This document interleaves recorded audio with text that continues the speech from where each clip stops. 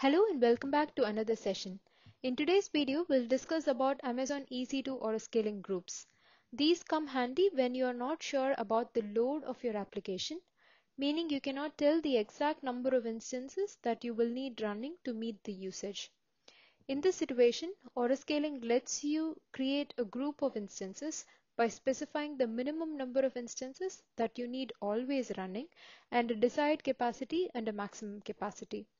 Then autoscaling either increases or decreases, otherwise known as scales out or scales in, the number of instances based on the load. This is very helpful in managing the right capacity always and also saves the cost. In addition to groups, there are two key components. One is launch templates, which has a set of configurations like AMI, instance type, etc. to create the instances. And second is the scaling options, which lets you specify on what basis you want to increase or decrease the number of instances. We'll see them in detail when we create a group in console in just a minute. Also, all these features come with no additional costs, so you have to just pay for the underlying EC2 resources, but the autoscaling itself is free.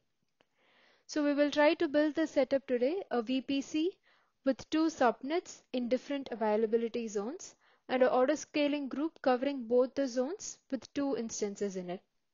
Let's get started. Okay, so we are in the AWS console in the EC2 section. You can find autoscaling right at the bottom. Before getting into that, we are going to first create our launch template, which is one of the prerequisites for creating the autoscaling groups. So to create a launch template, first you have to specify the launch template name, which can be any alphanumeric value, and then the version for it. So the version is required because you can update the launch templates even after creating them, and every time you update the launch template, it will create a new version. And after creating a new version, you can go ahead and update the autoscaling group as well to use the new version. And the only required attribute within a launch template is the AMI, that is an Amazon machine image. So I'm selecting the free tier option here. You can select any of the marketplace images as well as your own custom images. And then the instance type, it can be either selected here or when you are provisioning the autoscaling group. Then you have options to specify key pair as well as network settings, where you can select the VPCs, as well as storage, where you can add any additional volumes. And then under advanced details, you have options to select IAM role, which can be associated to your instance, or even you can add additional EC2 settings like you can add termination protection, or you can specify the tenancy options or any metadata options. But today we are going to just specify the user data. So this will help us identify which VM we are trying to access. So I'm just grabbing the instance ID and trying to paste it on the screen and by installing Apache to it. Okay, so now we have created the launch template. Once after creating the launch template, you will see the launch template ID, which is a unique ID along with the default version and the latest version. Right now it's the same because we haven't updated our launch template. And now before creating the autoscaling group, we will provision the base infrastructure which is required. So I'm going to create a new VPC, not using the default VPC. It's always recommended to use a custom VPC. So I'm naming the VPC and specifying a CIDR block. Then let's go ahead and create the VPC. And under this VPC, we are going to create 4 subnets. There is 2 public subnets and 2 private subnets. We are actually going to place the instances within the autoscaling group in the private subnets. And our application will be actually running in the private subnets, which is a secured way of doing it. And the 2 public subnets is required for providing the internet access, as well as in the next section we are going to create a load balancer and place them in the public subnet in order to access our autoscaling groups. So we are not going to do that in this session, but there will be a follow-up to create the load balancer, which will be placed in our public subnets.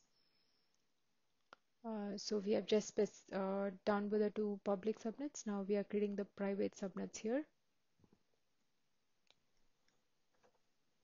and each time try to specify a different CIDR block. Overlapping CIDR blocks are not allowed. So specify a subnet name as well as a CIDR block.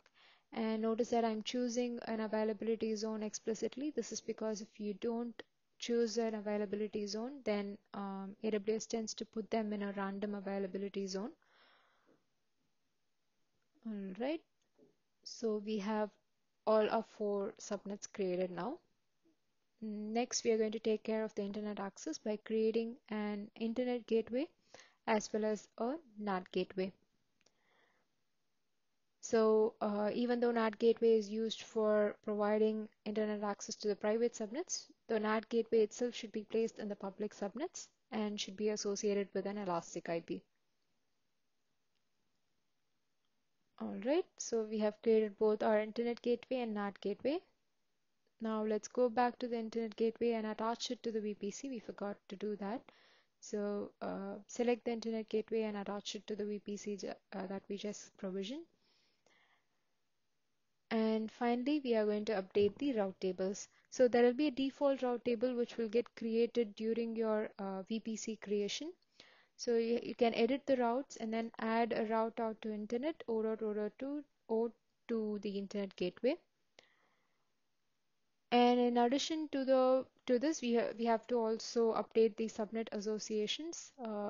So to this particular route table, we are going to attach both the public subnets so that they directly have access to the internet gateway.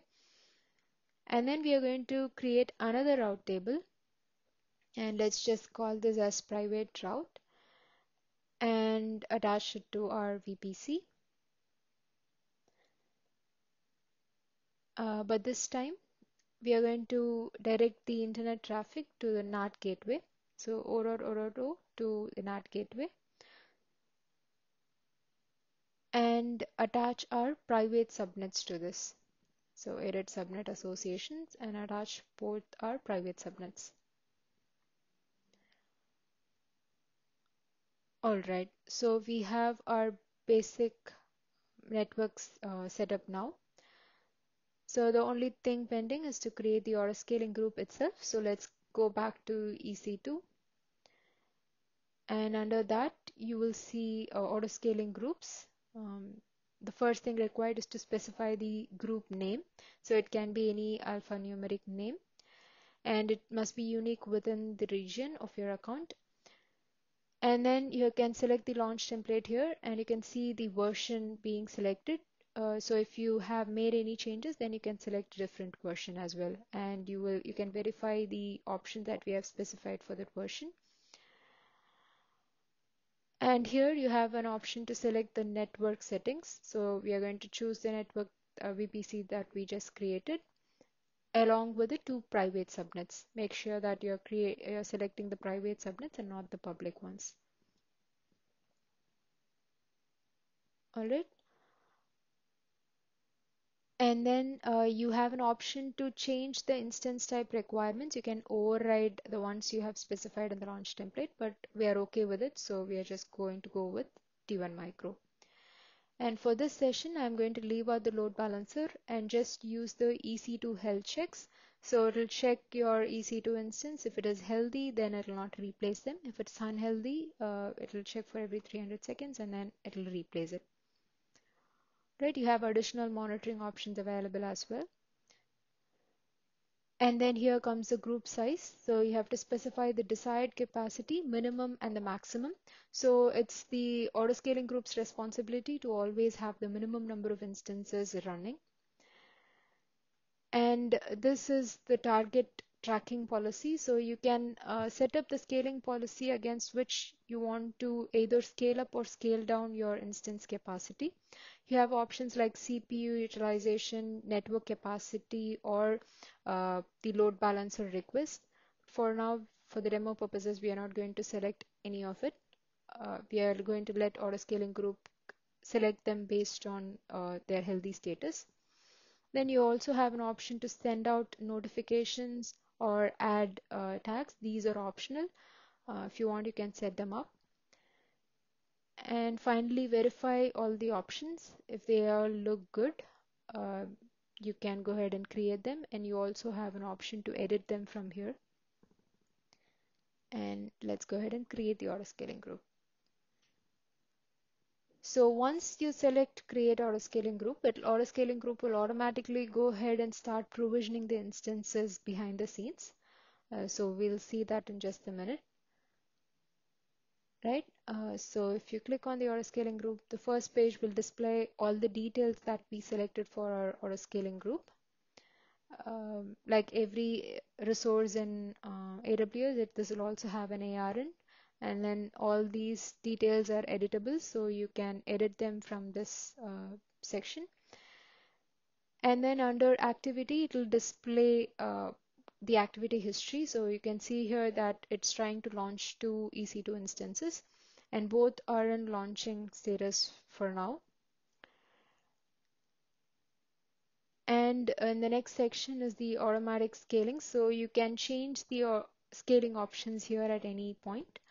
You can add any dynamic scaling policy that we just saw, or you can even set up schedule actions to increase or decrease the number of instances at a particular time of a week or a particular day, or even at a minute level. So this is useful if you know that your load is going to increase at a particular point in time, right? And the instance management will actually show the instances that are provisioned. So you can see that it was really quick. We have two instances in service right away. So these instances, you can even see them from the EC2 page. I'll show that in just a minute. And you have options, advanced options for monitoring your EC2 instances as well. Okay, so these are the instances in the EC2 section. And as you can see, the instances are in running state and the status checks are being initialized. You can try stopping one of the instances.